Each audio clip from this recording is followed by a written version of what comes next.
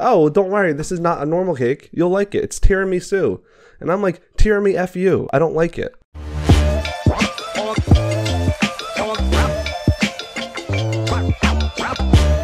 Hello and welcome back to the Croak and Crow podcast. I am Spencer Cardia. I am Disturbia. And this here is Frank, who's just getting more and more naked as Why the day is Frank goes naked? by. I just realized that. Oh, somebody cover Frank. him up. Oh. There. There we go. Now he's dressed. How you guys doing? It's a beautiful Thursday. I'm officially older now. That's okay. You're also younger than you'll be in the future. It was my birthday yesterday. Check it out. Check out the podcast. Show them the birthday cake that you didn't eat. Oh, where is it? Right there on the other side. Thanks to me. I didn't get one we could share because I'm gluten-free and you're not. I got a little birthday cake. I'm not going to eat it because I don't eat cake. Not because I'm against... You're not going to eat it? No. I've seen you eat vanilla donuts. That's why I thought you would eat this. Yeah, but even vanilla donuts I'll eat once in a while. You know what? Let's give this to Lauren. Yes, it is Lauren's birthday. Happy birthday. People do this on mukbangs. They take it to the camera so that, as if they're sharing. Yeah. Are you sure they're not showing it to the camera? No, like they say, here, take a bite. They say, here, take a bite. They can't hear you if you're talking away from the mic. Yeah, I don't like cake. Yesterday I was out to dinner and they brought a cake out. And it's always tough because, every time I say I don't like cake, I guess it's one of those universal things that most people do like. Yeah. And so it's like, oh, I'll just have a slice. And it's I truly don't like the taste of it. I know. Can you imagine if it was I don't know, Brussels sprouts or something, and everyone was like, well, it's your birthday, eat Brussels sprouts. Brussels sprouts taste like Brussels sprouts, but you're making such broad strokes here. You don't like the taste of cake. Well, no, I don't. There's so many cakes. It's the sweetness, really. That was yesterday. I was like, oh, don't worry, this is not a normal cake. You'll like it. It's tiramisu. And I'm like, tiramisu F you. I don't like it. I like cake somewhat. I don't like tiramisu. It's because it's this mushy element, right? Yeah. Mm-hmm. And there's a lot of frosting. Not into it, but it's I guess tiramisu, which is an Italian, it's an Italian dessert. It's like cake and I think pudding, cream. Yeah, it was kind of wet a little bit. Yeah, soaked in coffee or something. I don't know. All I know is it's like, oh, well, you're gonna like this one. Have a taste. I know. And I'm like, well, that's every time a cake is presented for me, I have to show the audience once again that I still don't like cake. I know. Now, yep. would you be a little more do you like banana bread or anything that's not, it's more on the bready side, it's not so sweet? I like banana bread. Yeah, I do. Maybe a compromise. Okay, yeah, but so next year, if anyone is going to be getting me anything, make sure it's banana bread. Do you like nuts in it? I will eat the nuts in it. Okay. I'm not against it. Okay. If I had my perfect banana bread, it wouldn't have nuts. Okay. I don't know. You know what? Maybe it's because I'm older now. But I think the nuts are it adds a little bit of an element. True. Because it's a mushy bread and it's a little crunch. Yeah. It does some wonders. I'll tell you that much. All right. Well, yeah. It's Lauren's birthday. She's your birthday buddy and birthday buddy, Taurus gang. May Taurus. May Taurus. May the Taurus be with you. Yes. I saw when it was the 9th of May. So May 4th is Star Wars Day. Yeah. So May the 4th be with you. May 9th, 5/9. On TikTok they were saying it's a Short Kings Day. Oh, that's funny. National I Short like Kings. it. That's funny. Because 5'9" is short. If a male was 5 feet 9 inches in our metric system, we have a metric system. No. We have, what is it called? An imperial system. I don't know. In our system, and so you're saying number one that 5'9" is short, and it's not. It's not. It's actually I think the average. Yeah, but not for me. Okay. But. Oh, so they're celebrating those people on that day. So it's a very American because 5'9" is only going to work for people who put month first. Yeah. And 5'9" is only going to work for people who use feet and inches. Yeah. I also don't know if it's even going to catch on. I think I saw one person say it, and I just got a little. 5'9"? It was a woman. I got a nice little chuckle out of it. Yeah. But yeah, so overall, yesterday was a great day. Check out the podcast. It was a clown podcast, a circus podcast. Circus. Went to the circus for my birthday. It was great, but now it is time to start this new year of life right. let's make this year the best year ever. So you're into starting lines and finish lines, because I'm really not. Yeah. Like, you're one of those people, like, you have to start either beginning of the year. Yeah, every Monday. A Monday. Start of the day even. Like, yeah. Yeah, like everything needs to start good to continue. That's how, I mean, that's how I feel about mornings. Okay. I'm a firm believer and advocate for the way you start your morning is how the rest of your day is going to be. If you start it snoozing your alarms and saying, I'm not getting out of bed, yeah, you're going to have a lazy day. I don't agree. I'm speaking generally here. Okay. If in the morning you push yourself and you get out of bed and maybe even make it, maybe go for a walk around the perimeter of your property, and I think you'll have a better day. Your property, your estate. Well, I was going to say the block, but I don't think everyone, that's a lot of walking. So I'm saying you don't have to walk. It's all dependent on where you live. I'm not saying go out and 4 in the morning and go to the gym for 3 hours. I'm saying if you just get up and you do things actively, mentally actively. It's funny you should passively. It's funny you should bring this up, because I was just thinking about it the other day, and everyone says tomorrow's another day, or start again, So start fresh. Yeah, like sleep on it and stuff like this. And the reason I said I disagree is because recently I've decided that you don't have to wait till morning. You can minute to minute, you can say, okay, now. I don't disagree with that. You don't have to agree with me. No, but I don't, because I do believe that with like New Year's resolutions and stuff, and people are like, wait for like, oh, next year I'll figure, or if they feel like they've screwed, like in December, it's like, I screwed up already. Right. Next year, it's all different. It's like, no, how about today? How about today is different? But I'm saying overall, more of just like an ease thing. Like, I feel like it's sometimes easier to mentally start fresh, start something new. Mm-hmm. It's like a new page. So you want to do that because your birthday was yesterday, and your next one is in 364 days. As long as it's not a leap year this year, which I don't think it is. I think last year was 2023. But yeah. So anyway, today's Thursday. What else? Oh, you know what? I'll tell you what else. It is National Odometer Day. National Odometer Day. Yeah. And an odometer. Or speedometer. Wait. No, it was odometer. I heard you say it. The odometer tracks the mileage of something. Oh, is it? Yeah, like check your odometer. It'll say this car has driven for 30,000 miles. Yeah. We had a car that had so many miles. Yeah, that we impressed all the mechanics. Yeah, we had a Toyota Prius was one of the cars that I had, and got it from a courier company who ran it into the ground. Yeah, obviously, and so it was on its third engine. Yeah, and basically, I imagine being a driving vessel for work for a 24-hour courier company. The drivers would switch in and out, and the car was always driving. Right. So it wasn't that old. I think it was a 2014. It had 500,000 miles on it, plus more than 500,000 miles. In what year? In 2019. Okay, yeah. 2019. So in 5 years, it's like 100,000 miles a year. And for those who don't know, the average is 10,000 miles a year. So the average person in 10 years will drive 100,000 miles. And so 500,000 miles for the average person would be 50 years. Right. And anytime I took it to the mechanic, speaking of odometers, they were like, I think your odometer's messed up because there is no physical way that anyone could have driven 500,000 miles in that span of time. But no, it happened. It worked. I missed that car. I remember in Trinidad, they would say for speedometer, and the speedometer tracks how fast you're going. Yeah. And they would say speedometer. Speedometer? Yeah. So I don't know if they said dummies. Odometer. Odometer. They couldn't have said that. No, well, I think because speedometer, it makes sense, like speed, ometer, but odometer wouldn't mean anything. Yeah. And if someone says, I'm from Trinidad and I don't say speedometer, I don't care. Okay. Yeah. I was there and I encountered people who said it, and that's why I remember it. Yeah, well, I mean, look at America. I mean, obviously, Trinidad is the size of one city in America, but someone could go to America and say, oh, do you know they call these fizzy drinks pop? And then you and me would be like, we don't call it pop. Right. But I was there. It was their experience. Also for a window of time. Like, were you where I was in 1996? Leave me alone. Yeah. Yeah, just leave her alone. I fight with imaginary opponents. I do that all the time.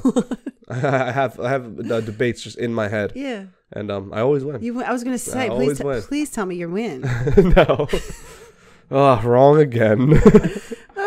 But guys, you know what day it is. It's Thursday. It's a super special Thursday. My favorite day of the week. Actually, you know what? Every Thursday I say it's my favorite day of the week. Not this week. Why? It was yesterday. It was my birthday. Yesterday. So this is my second favorite day of the week. And the reason being, we have a little something here called Walk Through Thursday. Too bad you didn't pick any of the good sounds we could have used for that. Why don't you just pick a random one? Okay. Gotta put it close to the mic. Gotta put it close to the mic. Nice. Roll the intro, please. Welcome back. Hope you're having fun, 'cause Walk Through Wednesday just begun. What is going on, guys? It is Walk Through Thursday, the greatest day of the year. What we do on Walk Through Thursday is we open up the Bible.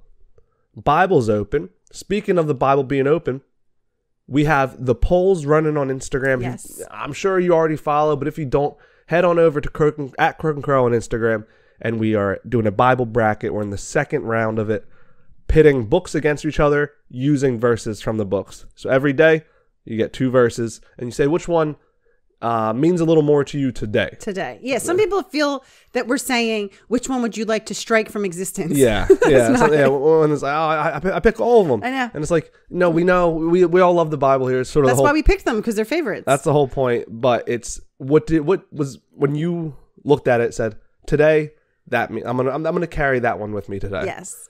But anyway, yeah, head over there and start voting. So we open up the Bible and we pick a verse. We pick a verse from one of the 66 books in the Bible, and we break it down. Yeah. It's very easy. I don't know. I wouldn't say easy. I feel like a lot of people don't do it, but to talk about what does the theme of the story mean? Mm. What does this parable mean? What does the Bible mean? What's it all about? This brings it down. Well, let's just look at one sentence. Every sentence is good in the Bible. We just spoke on that.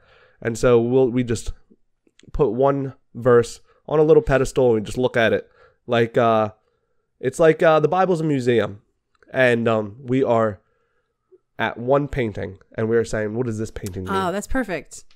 So anyway, we are going to get into it. We're going to go sentence by sentence, line by line, word by word, letter by letter, and we are just going to have fun. Yeah.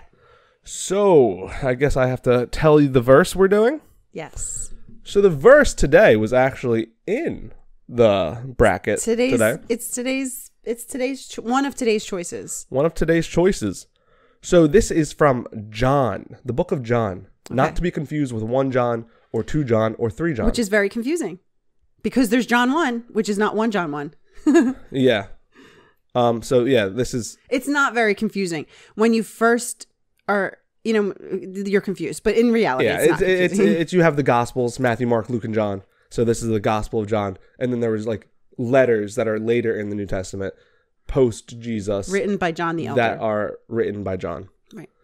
All right, here we go. So it's John 21:25. Get your the last chapter, the very last chapter, the last verse of the last chapter, the last verse of the last chapter. This is wrapping up. Yeah. Just like I wrapped up my year. Yes. And started a new book. Right. This was wrapping up, John. Right. Jesus did many other things as well. If every one of them were written down, I suppose that even the whole world would not have room for the books that would be written. Okay. Yeah. Pretty straightforward. Pretty general, I would say. It's kind of just like, well, what else did he do? Right. You know? And do you have anything to say about it? 'Cause I do, but... Oh, no. I thought you were just going to say for the listeners that... So it's the 21st book of John. So that means for 21 books, he's been talking about... Jesus's mission and... miracles. The blind. Interactions. The dead. Yeah. The resurrection. So that's what he's referring to. So for everything I've said for 21 books... I've said, of course, yes. But I can't keep writing. Yeah. He could, but I mean, you couldn't. There just wasn't, like he said, there wouldn't be enough time to. Jesus was God on earth, and right. So, of course, like the same way in the Bible, we're looking at every word is great. It's like every step he took was something that was right down worthy. Yeah. And they just picked things out. So what I want to talk about is this is so we know what Jesus did, or the from the Bible. Right. We know about the leper. We know about resurrecting people, water to wine.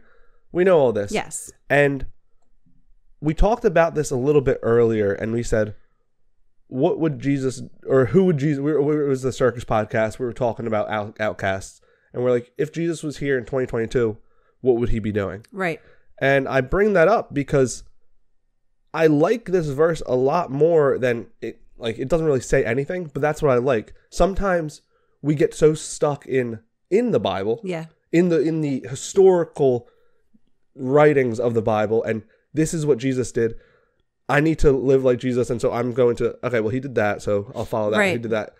It opens up the idea that there's so much that he did that we don't know. And I like it in the sense of it sort of gives you the freedom to think about the idea, which all comes back to what would Jesus do? Right. And what so do you suppose, if there is no, exact example that would parallel, what do you suppose, from what I've already told you, that he would do? I gave you sort of what his ideas and his beliefs were and what he went out and did. And he did so much more. And so, you're able to then say, what would Jesus do? And bring it into situations now. It's not, okay, well, he's okay with these people. He's okay with these people. It's the idea of, no, he was doing everything. Right.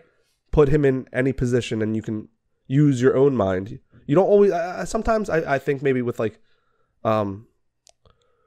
maybe a real conservative Christian beliefs, you're saying if it's not in the Bible, then it's not right. I need to follow this exactly. Well, obviously we do follow exactly, but this is it. This is it. Yeah. And you don't allow yourself to truly understand who Jesus was and what he did. Mm-hmm. And so I like it in that sense. It opens the door to say, what did Jesus do? Yeah. What would Jesus do? And it opens your mind, because if you are somewhat familiar with the Gospels, and a lot of the, like you said, Matthew, Mark, Luke, and John, they share stories, just told in their perception of it, when he walked on water, when he did whatever. And so you're familiar with that, and you say, wow, that's his highlight reel. Yeah. And we always talk about, in this day and age, about people's highlights reels and about your Instagram, and that this is the best.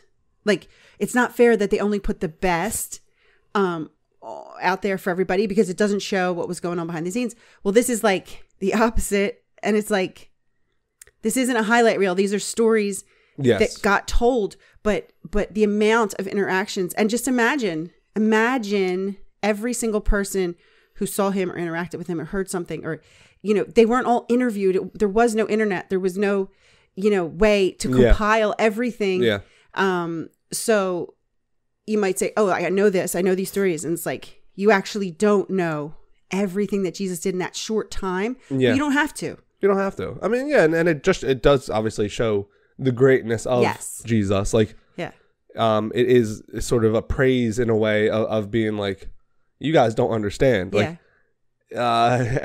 These stories were nothing compared to everything he did. Right. And once again, there you need to it sort of shows the greatness and the power and the almost, and I'm sure also it's words can't even describe how much he did. Right. And how loving and powerful God is. And so why am I can try to tell you some of the stories that his followers were doing, but you would just have to believe that it's. And I just love it because it's it fills in these gaps of when we don't know where, he's in the Gospels, he's showing up, right? And it's all of a sudden he's on the mountainside and he's multiplying fish, and then all of a sudden he's in the boat, and you're just oh, okay.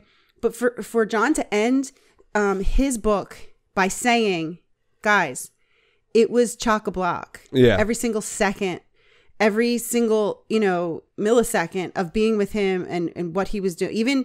Even when you weren't with him, when he was alone in the desert, we know that he was being tempted and he was meditating and fasting and but you don't really know. The people were waiting for him to come back, and and it kind of fills the story out of, like, he did have a short life on earth, Jesus, and so it's just saying that, like, there is too much to fit in anyone's brain, let alone a book. Yeah, to even put down in words, in English words, or I guess it wasn't English at the time. Any language. But, and once again, it's like, I think an important concept to think about is the stories that we know from the Bible of Jesus. What were just stories about Jesus, and like what they're meant to do is to show us who he was, right? And then it's up to us, and it's part of our faith. Once so we learn about who he is, and now you have a relationship with him, and all that we don't know he did, all that he's doing now, right? Like inside of us, like those stories are just meant for us to learn about Jesus, I think, and then once we know about the type of person he is, that's when I think it's important to. It gives you the ability to fill in those gaps, right? And that's why I think I'm a huge proponent of, reading all the stories about Jesus, truly like learning about which direction he went into, right? Because we're following, like, it's not. Once again, it's not he's telling us live this way. He's saying this is how I'm living. Right. Follow me. Right. And we're meant to live like him, and I do think it's an important. Like tool to practice of in situations saying what would Jesus do. We always say it, right? Yeah. Like, but you like it's not, you don't really apply it in the sense of what would Jesus do and like figure it out. But in questionable situations, really think about, okay, well, I know Jesus from the stories, right? But if he was here now, or if he was in this situation, what would he do, right? Or where would he be standing? Like, what side of history would he be on now? It's and sometimes it's like, I don't know, I'm confused, and I don't want to be wrong, but it's fine. It's good to practice that, right?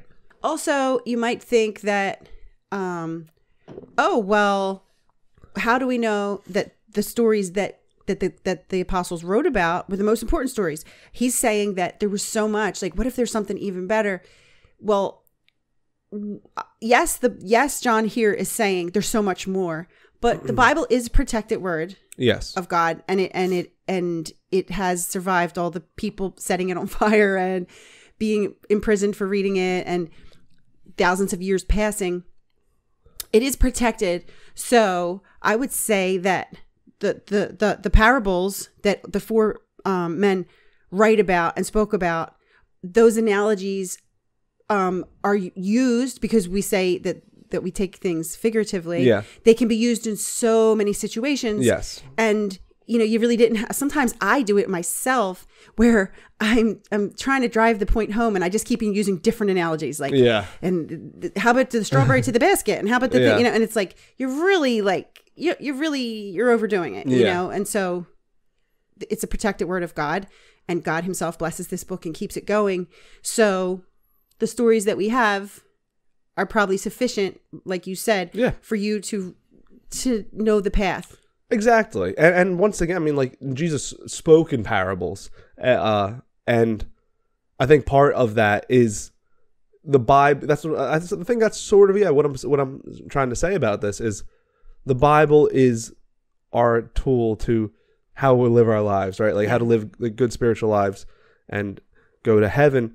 And so I think the Bible is perfect in the sense of, with the parables and the way of what the specific stories were that are timeless and stuff. Right. And so there is the Bible, which is perfect. And then there's Jesus, who was living on earth. Yeah. Doing everything. So it's like everything maybe wasn't like a parable, and it was he's going to be doing amazing miracles and godly things, and just on his own. And the book is meant to be, it's sacred, and everything is a tool. But it wasn't like he shut down And then it's like, okay, it's time to do something that's going to be in this protected word. Right. It was a fluid living, and then everything that went into the book made it perfect. But he never stopped and said, right, "Oh, is this not going in the Bible? Okay, well, let me not help this person." Right. Right. And I feel that Jesus, when he came to earth, he wanted to simplify life for us, you know, and it really, really wanted to simplify life. Like, listen, love one another, love your neighbor, love yourself, say the Our Father. You're good. Yeah. I'm going to die for you. I'm going to relieve you of your sins, and we're going to be together in heaven. Yes. Even if you were a murderer, robber. And so when I think of that type of Jesus, and I think of the fact that he was doing us a favor, you know, the Old Testament was so many rules and so many, not to discount, we love the Old Testament, but you know, people were getting tied up with being tied up. And even the apostles, you know, when you think about it, there's 4 apostles. Why didn't each one of them write different stories? Yeah. Right. And then we'd have 4 times the amount, but each apostles, you're all writing, say the one story. They all didn't, but you know what I'm saying? Yeah. I'm wondering if Jesus, you know, to keep it simple for us, like, you know what, let's not that they sat down in a boardroom and said, this is what we're going to do, but the way his plan unfolded, you know, that simple. We don't, like I said, we don't need to beat you over the head with analogies. Yeah, no, that's a good point. And you can look at the size of the New Testament versus the Old Testament. Like, it's, words couldn't even fit. And it's like, well, you didn't even make as much as the Old Testament was. Right. But I do agree with you in the sense of his whole idea about the Old Testament is we need to simplify it. Like, right. You, like it keep it simple, stupid. No, but and so is it also like if you went with he did this, then you're looking at it like, okay, this is what I can do. Just like you look at the 200 commandments, right? That there were in the Old Testament, or that they were, you know, the Pharisees that were talking. Oh, well, this is wrong. This is right. Yeah. Did it's like, here, take this as a direction of who I am and how to follow me. It's enough. Yeah. And if the same way I'm saying practice it, it kind of forces you. Yeah. To some people, a lot of the Pharisees and stuff in the Old Testament. They wanted those rules. Yeah. They were like, okay, well, I know exactly how to live. I know about divorce. I know about what I can eat, what I can't. Fabric, yeah. And so this is sort of like, what do you think I would do? Right. Follow me. And it forces you to have that relationship and that understanding of who Jesus was and how to follow him using your own, like following your own heart and faith rather than having everything written down for you. Because that's what truly makes it timeless. It's not, this is exactly, it's timeless because it's like, he did so many things. Right. And it's like, okay, well, I guess I can imagine what he would be doing. Yeah. But that's it, guys. Ta-da! That is it for Walk Through Thursday. I hope you enjoyed it. Write down something in the comments. I don't know. We'll be back tomorrow for Dr. Seuss Friday. Always a good day. Until then, go out and vote in the polls at Croak and Crow on Instagram. Peace.